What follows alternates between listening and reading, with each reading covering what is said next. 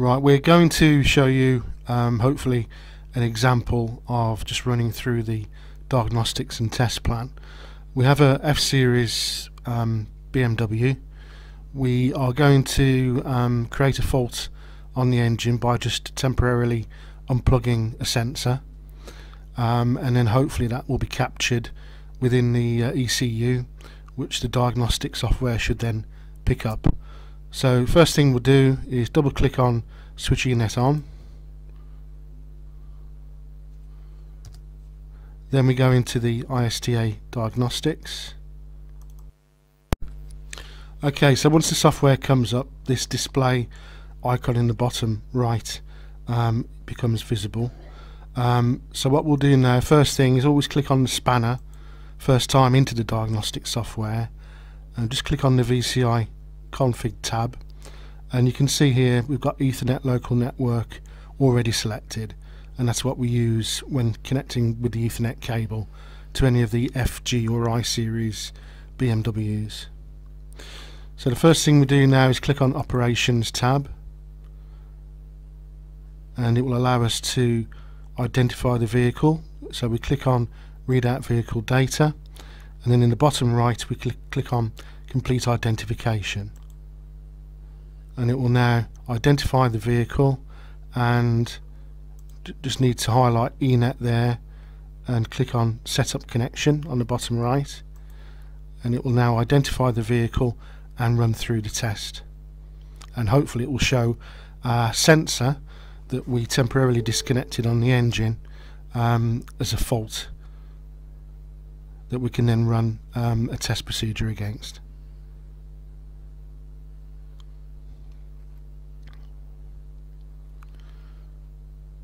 So you can see there, looks like there's 4 ECUs that have a fault logged against them. Some of the faults may well be old faults that have since been dealt with, but hopefully one of the faults listed will say pressure sensor.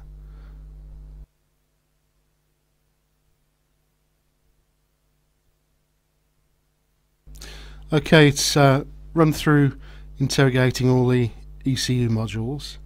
So you can see there that there are 4 modules that have a fault identified within their memory. If we click on Control Unit List, then it identifies here the modules that have that yellow or amber saying that they've got a fault identified. So diesel fuel electronics, moving down, integrated automatic heating air conditioning system, transfer box, and central gateway module. So what we'll do now is we'll do display fault memory, and hopefully our pressure sensor fault will be listed, which it is here at the top. Charging pressure sensor signal open or short circuit to earth. Obviously we disconnected it temporarily while the ignition was on, so it would have showed an open circuit to earth. The other errors here, these are old existing errors that have probably disappeared now or been fixed. So this is the one we're going to run a test plan against.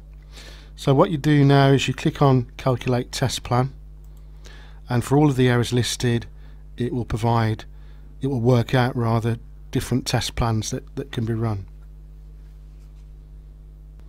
So because we highlighted the pressure sensor error, it's already pre-highlighted the test plan that we can run for that particular problem, charging pressure sensor. So what we'll do now is we'll do display, and that will display the test plan.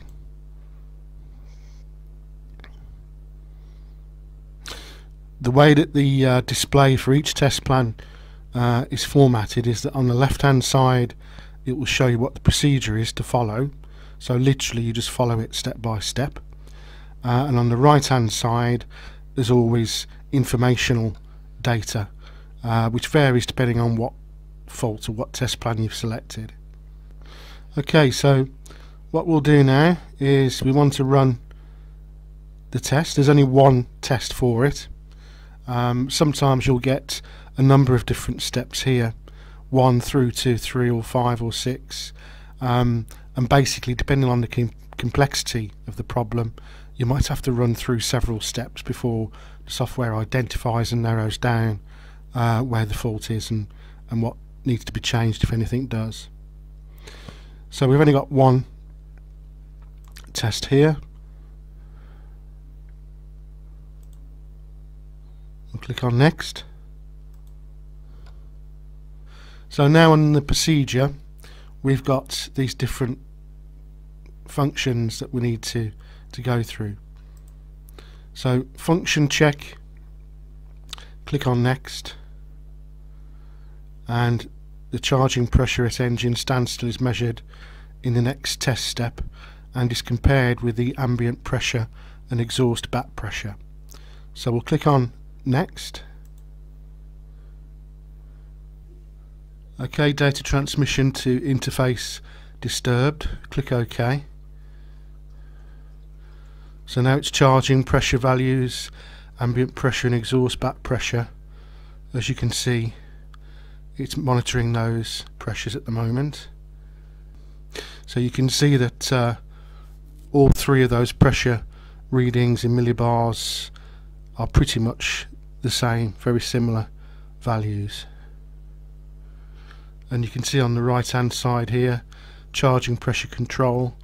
It gives you all the descriptions and overviews of everything associated with this particular problem. Okay, so you can see there that the pressures are all remaining pretty much in the same vicinity, just over 1000 millibars. So we'll now click on next. So possible causes of fault if the target value is not reached. So this is telling you what the possible causes are. So click on next.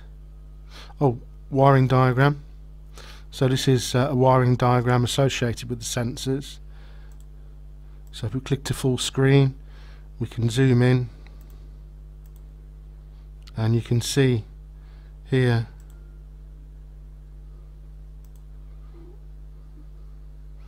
these are our various boost pressure actuator.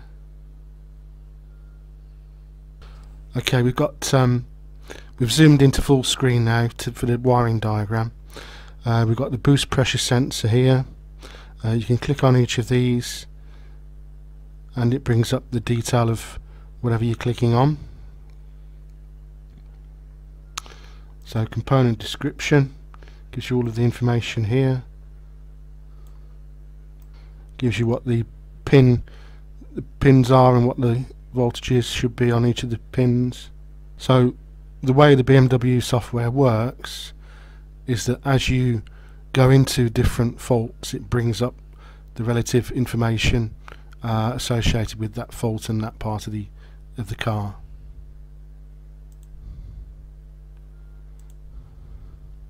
So we'll come out to full screen. So it gives you here on the left possible causes of the fault if the target value is not reached. So lines, plug connections defective, charging pressure sensor defective, ambient pressure sensor faulty, or exhaust sensor faulty.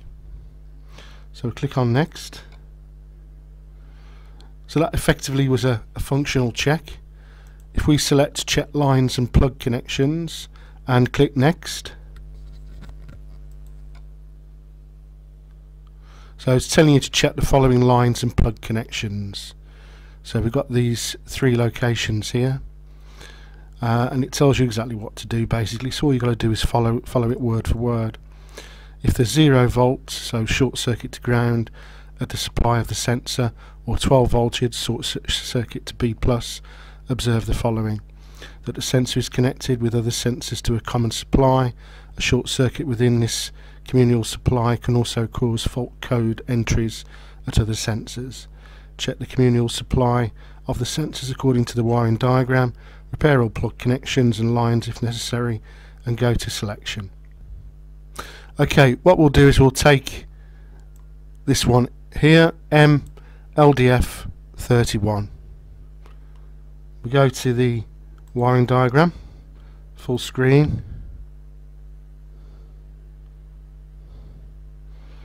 and here MLDF over here. So MLDF, and here you can see 31. Okay, so it shows you exactly what you need to go to, where you need to go to do various checks. And functional description, again, giving you all the information, that the background information that you need. So now we're back to the selection list. We'll click on the third one now, check the charging pressure sensor. Click on next. So the signal voltage of the charge pressure sensor is measured in the next step. So it's basically saying stop the engine, because at the moment the engine's running, and switch on terminal 15. So we'll go and do that now. Okay, so I've just gone and turned the engine off. Press the start button to get the ignition on, terminal 15. So now I'll click on next.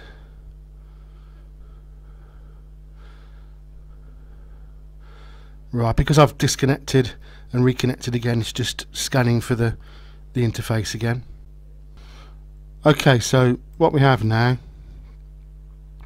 it's reconnected because I accidentally switched the ignition off, so had to reconnect the diagnostics. It's gone back to exactly where it was. Procedure now, signal voltage measurement. So it's telling you what to probe, those points that I showed you, the one on the electrical wiring diagram, and it just wants you to punch in what the voltages are. You've got the pop-up keyboard here that you can use. The beauty about the pop-up keyboard is that it only allows you to press keys that are relevant, so you can't accidentally press something or do something that isn't allowed, basically. So it's getting you to test probe those two locations, A LDF and M LDF 31. Click on the wiring diagram, full screen, and here we have A LDF 31, M LDF 31 there. Full screen to go back again. Okay, so it's saying was the set point reached? So the set point is 0.9 to 1.3 volts. And a note, the measured voltage depends primarily on the height above sea level at the time. So if we say yes to that, because obviously we've put the sensor back again, so it should all be working now. Click on next, and you can go back and do the selection steps again. So you might want to do that, for example, if the sensor was faulty and it said swap the sensor, you just run through this all again to make sure that the new sensor is working fine. So we'll click on End Test Module with Feedback, next. So it's saying which cause of fault was determined, so we'll just say no fault found. And that will register in the memory. Okay, what we're going to do is go into Vehicle Management, go into Search Text. We'll type in pressure sensor, press return. It's telling you how many hits it's got for pressure sensor. Click on Display, and if you remember from the right hand informational description when we were going through the procedures, it had the same diagram there. So this is basically a functional description when we went through the procedure and test plan. So basically the BMW software drags all the information, whether it's repair information, wiring diagrams and so on, as you go through the test plan for each specific test. So it brings all the information to your fingertips as you need it. So you don't have to physically go into the repair manual to find out how to change things. You don't have to go into the wiring diagram to find out where it is. It brings it all up as and when you need it. So it's quite intelligent in that sense.